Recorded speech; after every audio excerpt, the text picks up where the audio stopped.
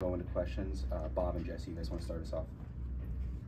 Tied up at halftime, going back and forth, just the way that Los was able to command the game from start to finish. Yeah, I mean, they just to be able to, be able to handle that, and just did so many good things. Him and Javian, obviously Javian made the free throws down the stretch, but they both made really nice mid-range shots on that drop coverage. Made a big three. They each made big threes. So I thought both those two, it was very similar to Providence when they ran that drop coverage. And I thought those two guys did a great job. Porter, you talked before the game, you knew about their three-point shooting, how much they leaned on that. It seems like tonight, I know they made some, but it seemed like you guys were able to limit them for the most part. Just what were you guys able to do defensively? Well, I think our guys were they had such a respect for them as shooters. I think they were trying to be underneath them. We got lost a couple times in transition, one in the start of the second half, one in the corner right in front of their bench. But they're so hard to guard. They run excellent stuff. They space you. They got an elite point guard. They got a power center that can score. But I thought our guys communicated on their switches really well. I thought they did a great job. And we've talked about it in the second half sometimes, especially in this building. Away from our bench, we hadn't been on top of our communication. I thought we communicated elite on switches with their shooters. I thought we were there underneath them. And I thought our guys really did a nice job switching and being ready to guard their shooters. We'll go with James and Mason.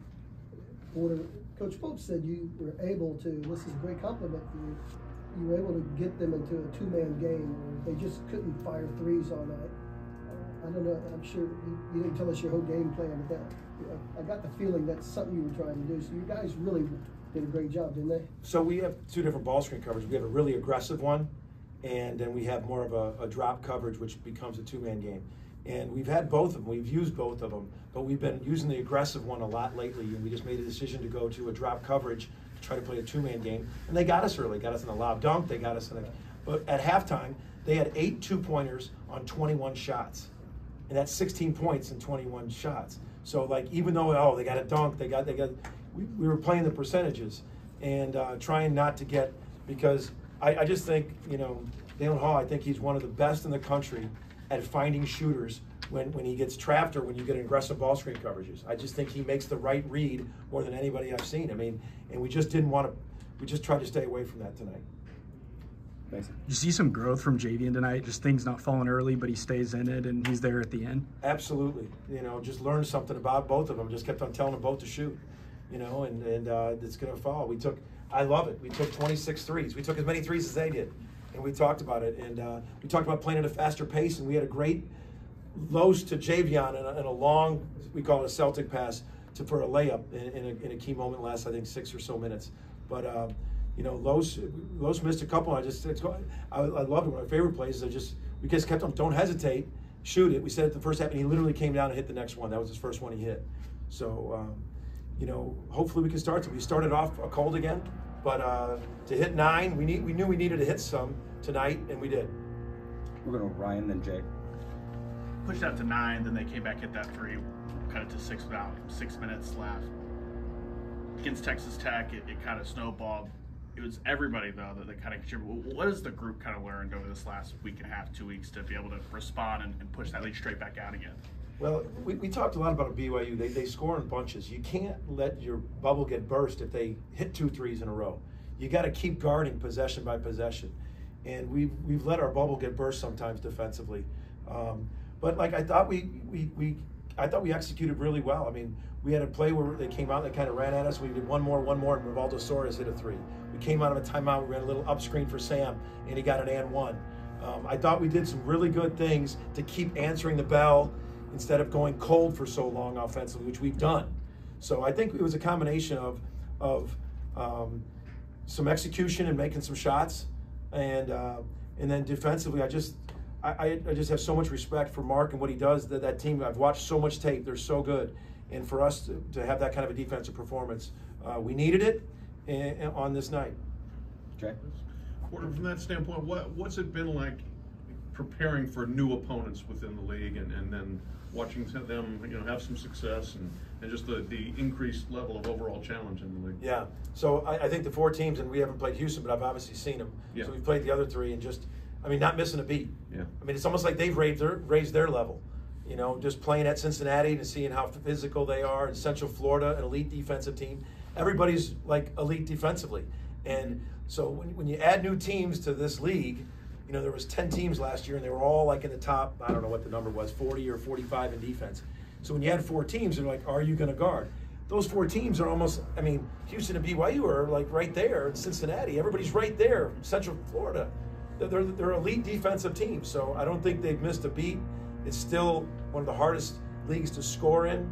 But in terms of your question about preparing, you know, BYU is very hard to prepare for because there's no one you can like plug off of. Yeah. You know, sometimes when you're preparing, you can plug off him. You can't plug off them all.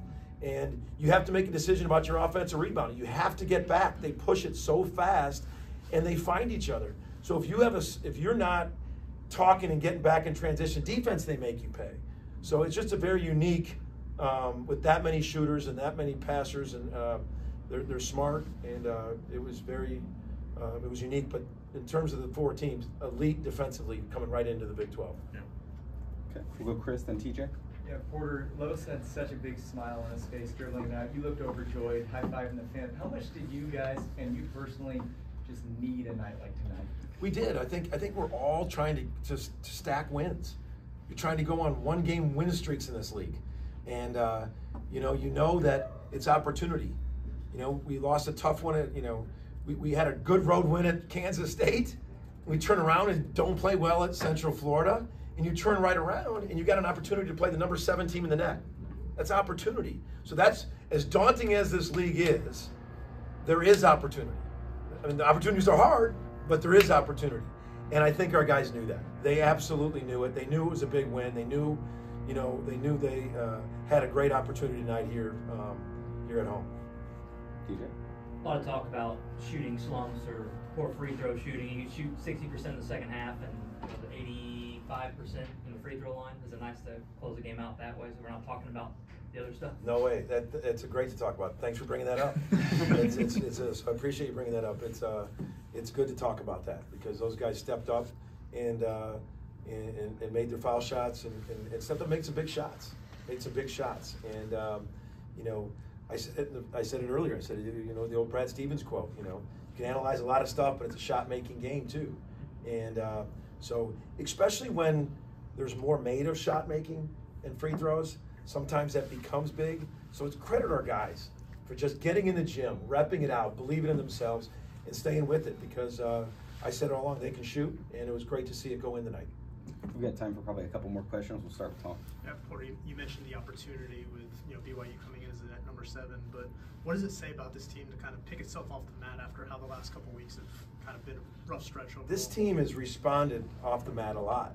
I mean, we lost 2, and then we win at Cincinnati, and then we lost, some of them. We came back and we win at Kansas State. We bounced back after tough losses, and it just. I've said it's just so hard to get too high or too low. Like as high as we were leaving Manhattan, Kansas, last week, we were that low leaving Orlando. And it's just you can't get too low. We came back from that trip. We were on the plane talking as we walked off the plane. We're like, hey, we got to turn around. We got to meet Sunday. You guys, we got to meet tomorrow. We got back late Saturday night. We got to meet tomorrow. We got to prepare for BYU. And the guys' prep was awesome. They were so locked in Sunday. And we needed that prep Sunday, and they get a well-deserved day off tomorrow. Okay. Any additional questions for Coach? Okay. Thanks, Coach.